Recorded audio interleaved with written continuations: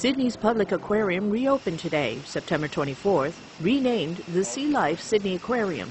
6 months and over $10 million later, the aquarium is finally finished. Boasting 14 new theme zones, it has a total of 13,000 animals and 700 different species. The new Shark Walk is sure to be a hit. It has a glass-floored viewing area where visitors can look down at over 50 sharks. Other new areas include the tropical Bay of Rays, an interactive Discovery rock pool, and Dugong Island where visitors can watch sea cows. In the past week, cranes had to be used to lift some of the heavier animals into their habitats.